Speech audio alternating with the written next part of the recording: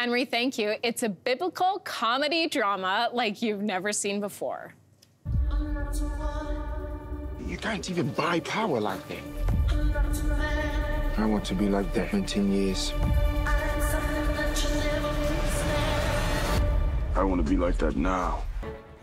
The film is called The Book of Clarence, and it follows a man who's down on his luck, struggling to find a better life for his family. Everything changes after he discovers the Messiah and uses it for his own personal gain. We're teaming up with Sony Pictures Canada to take a closer look at the new movie, which is in theaters now, and Rad is here to break things down for us. Look at the grin on your face right now. Hallelujah? Hallelujah. Is that the right language right now?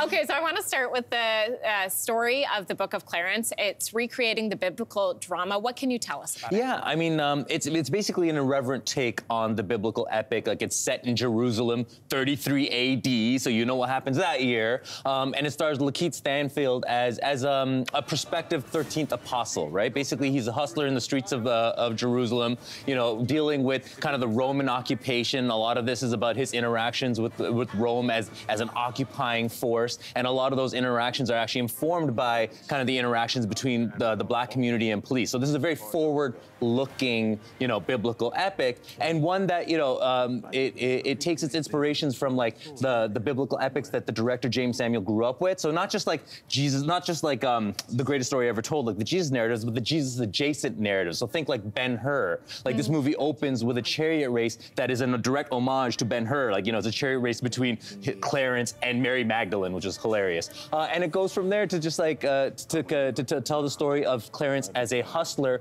who decides that he's going to become a false prophet, peddling counterfeit miracles to, you know, basically to grab attention from Jesus, to steal some of Jesus' shine, some of his attention, until he discovers the Savior in himself. Okay, so we're going to put up a QR code on the screen right now because you want to buy tickets for this. It's going to take you right to that website, so you can just click and buy. All you have to do is scan the QR code. Rad, there is a lot, I think, that makes this film unique compared to others in the same genre. Some of the words you're using to describe it, even just saying comedy, is not something that we typically associate with this genre. Yeah, no, and the thing is, like, I mean, what we've seen irreverent takes on the biblical epic before, but not in a way like this. Not like this one is a very proudly Black take on the Bible. It's a functified take on the Bible. It's one where, you know, like, so Clarence, he's basically a hustler who's selling weed on the streets. Jesus is like a superhero in the alleyways, you know, and what it is it's in some ways it's a cheeky satire, you know. In some ways it'll remind you of Life of Brian. It's very Monty Python. It leans in on kind of stoner comedy,